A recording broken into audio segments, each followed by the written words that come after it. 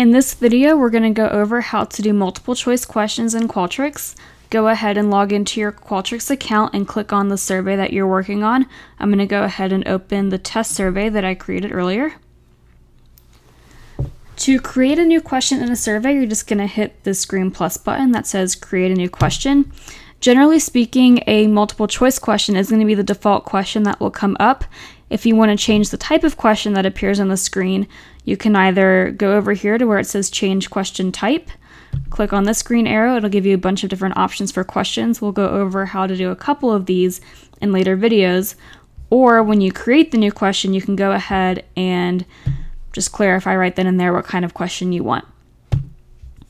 So when working with multiple choice questions, generally you're going to ask your respondent a question and have them either pick one answer, which is a single answer multiple choice question, or you can have them do multiple answers, which would be a multiple answer multiple choice question. So the first question we'll create, we'll do a single answer multiple choice question, and we'll ask participants what their favorite color is. I just clicked where it says click to write the question text, and we'll just say, what is your favorite color? We'll give participants 7 choices, so to change the number of choices in your question, you want to go over here to the right side of the screen. Right now we have 3.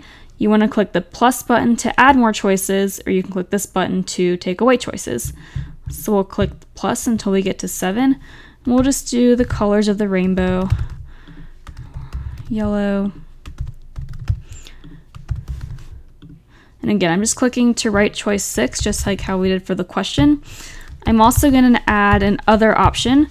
Some multiple choice questions, you might want to have this option if you're writing a list like I did here. If someone's favorite color wasn't one of the 6 that I wrote, you can have them select other and type out their own question. So you can put a text box in if you want.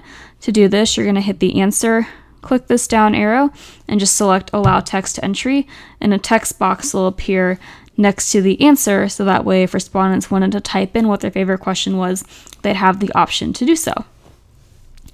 So let's say you wanted to ask people, to check all that apply in a situation. So if we wanted to ask someone what are their favorite types of food, since we're asking types, we will obviously want them to choose more than one. So to do this, I'm going to go ahead and create a new multiple choice question, and we'll phrase the question, what are your favorite types of food? We'll say, please check all that apply. Generally good to add that statement for a check all that apply question, just so participants know that you want them to select multiple choices.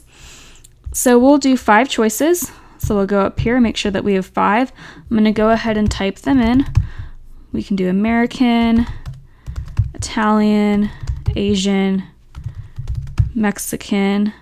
And then we'll also do our other, and we're going to go ahead and allow text entry. So to change this from a single answer to multiple answer, we're going to go to the right here where it says answers and just hit multiple answer.